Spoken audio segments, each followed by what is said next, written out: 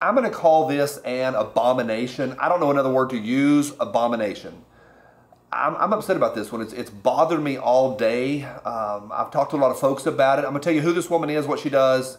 And if you'll stay with me, I'm going to share with you why I see this really as a microcosm of the enemies within this country, what we are up against. So stay with me. This is a doozy. Abomination. Buckle up. Here we go. Today's doozy is brought to you by TacPack. Over at TacPack.com, you can get all sorts of awesomeness delivered to your door. I've gotten a billion boxes in the door, and I love mine. 3 different levels, light, regular, or plus. And my understanding, I haven't seen it yet, but the September box is going to be a Lulu on the plus size. That's the top level. Got a 30% off coupon code for you for your first order. They bring everyday carry and survival, all sorts of roodly-toodly parts to your door. And the great thing is you can just say no more at any point. No strings attached. Just cancel anytime. 30% off. There's a coupon code. Get yourself subscribed while it's still August. September plus. Whoop. Also, you people, thank you for every thumbs up. Y'all are a big whoop. Got a little fall allergy going on. Y'all have that stuff going on? Just a bit. All right, let me introduce you to Reverend Rebecca Todd Peters. Rebecca Todd Peters, and she wears a neon pink stole bearing the Planned Parenthood logo. And she is in high demand right now. Literally can't keep up with her own schedule. She is going out there. People are having her come in and talk. Let me give you just a sample of it. Reverend. Take it away.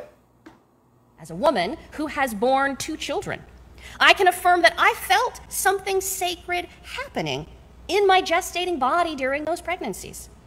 I can also attest that I felt God's presence with me as I made the decision to end 2 pregnancies. And I felt no guilt, no shame, no sin. I want to challenge you as you parse this data, this information. Yes, of course it's a religious issue. Of course it's an abortion issue.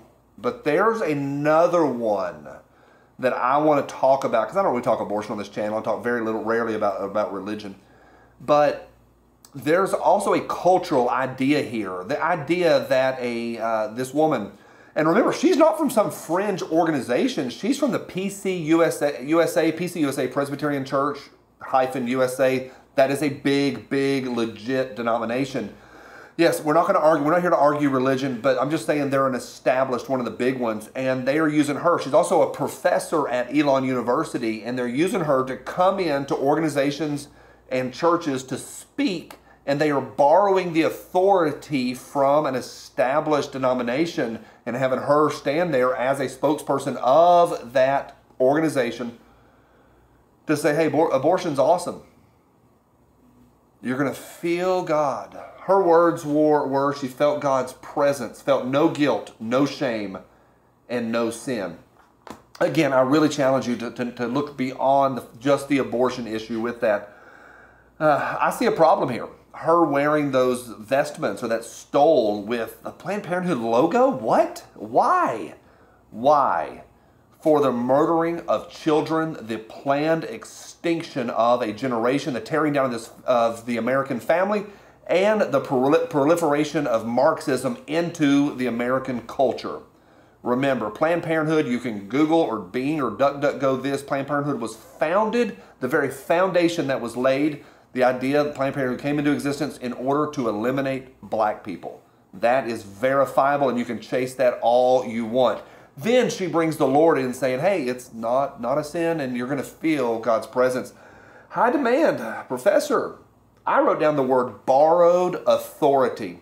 Found this article from this summer in the Washington Post. This Presbyterian minister wants churches to talk more about abortion, working to shift the cultural paradigm that abortion is sin. She's a part of a project called Abortion and Religion, and is one of the country's leading ethicists on abortion rights. The Reverend Reverend. Reverend. The Reverend. What I want to condemn the Washington Post on is they open in the first sentence is that she's wearing the logo. They never mention that again. I find that poor journalism to never mention that again. The agenda that this woman is having. That's a problem. That's a problem with the Washington Post. Yeah, I know, big shocker. All right, I said all that. I've been disturbed on this one all day long because, yeah, I mean, we all get it. We all get it. We shouldn't be surprised. Back during the, they literally took to Twitter saying that these folks need to be rounded up. And it was so calloused. And it was so like instant, looking at us as objects. Something to be cast away. And I think for me, religion aside, abortion aside, I think it just is a reminder for me today of what we're up against. They don't see you, anything that disagrees with them, including that child, is something to be cast aside. These people believe firmer what they believe than I think sometimes we do. And I think that is a problem. What say you? Let me know right down below. Reverend. Reverend.